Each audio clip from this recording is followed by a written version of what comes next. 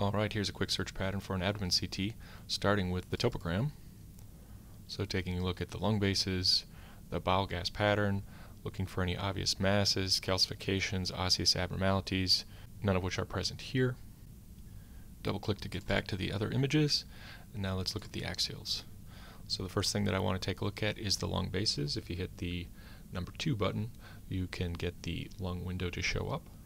Scrolling through, little tiny bit of atelectasis in the dependent lung bases in the corner here of the right lower lobe, none of which is too terribly scary, or no pleural effusion, and nothing suspicious for consolidation or pneumonia. Alright, now scrolling through the abdomen, we've got the liver, looking at its enhancement pattern, the hepatic veins and portal veins, no biliary dilatation, no masses. Coming back up to the gallbladder, we don't see any stones, wall thickening, or pericholecystic fluid. We're also taking a look at the common bile duct, which does not appear abnormally enlarged. Coming up, looking at the adrenal glands, the right adrenal gland looks completely normal. Left adrenal gland is basically smashed up in the left upper quadrant like it tends to be, but looks okay.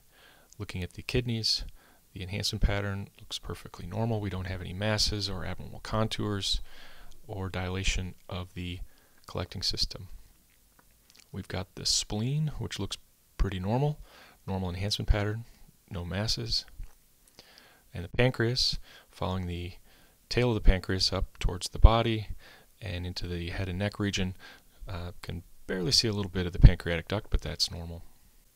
We can take a look at the stomach and bowel. The stomach contains oral contrast here, a very nice picture of the antrum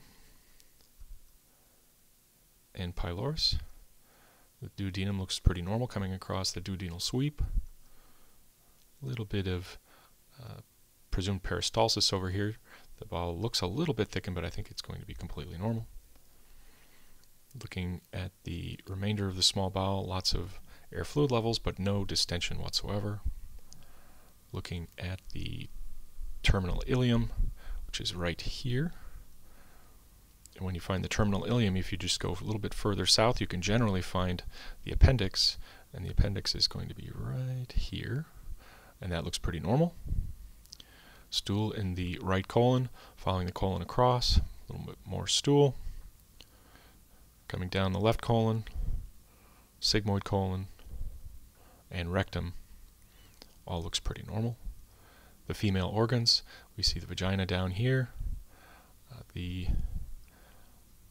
probably a right ovary here,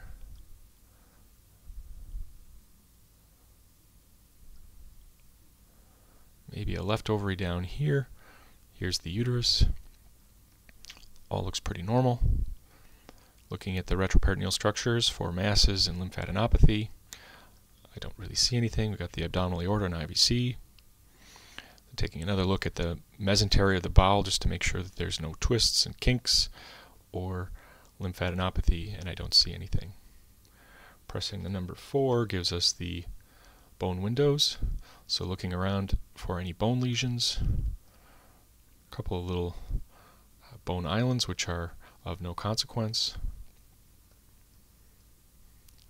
Putting my eyes on all the bones all over the place, looking for rib fractures. The rib ends are oftentimes very irregular and funny looking, but they're okay. Now I'm going to turn the abdomen window back on and look around the outside of the scan for anything that is out of the ordinary. Looking at the contents of the spine, the spinal canal, spinal cord, looking for masses there. Should be able to see the nice 3 layers of the abdominal wall. Internal, external oblique, transversus abdominis muscles all look very normal.